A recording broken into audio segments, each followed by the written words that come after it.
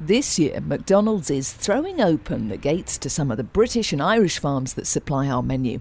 We are proud to have been selected to help feed athletes and spectators during what is set to be one of the most spectacular events ever to be held in the UK, the London 2012 Olympic Games. Members of the public and Olympic athletes will be able to see firsthand the farms that will supply food for the Olympics in 2 years' time. Richard Hoskins is one of the 17,500 local farmers who is providing ingredients for the McDonald's UK menu. This is Maiden Castle Farm. It's a 1,250 acre farm. I'm an 8th generation farmer. I've got 2 sons. If they were to go farming, they would be 9th generation. We do beef, sheep and arable.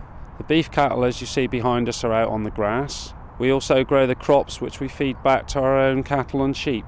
The cattle from Maiden Castle Farm are transported the short journey to the abattoir in Somerset, where whole cuts of quality beef are selected to become McDonald's 100% beef burgers. As a company, we've been working in the McDonald's supply chain for well over 10 years now.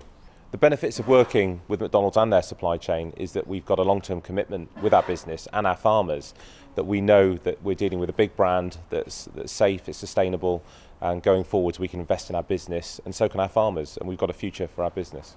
Our restaurants are the final stage in the supply chain, from British countryside to counter. The Weymouth franchise of McDonald's is just 8 miles from Maiden Castle Farm. It is one of 1,200 restaurants across the country, which between them welcome 2 million customers a day through the doors. When customers visit our restaurants, they're surprised most to hear how much of our produce is coming from the UK. All of our beef is supplied from British and Irish farms, as are our free-range eggs, and our pork and our milk. Our beef is 100% whole cuts of beef, with just a little pinch of salt and pepper during the cooking process.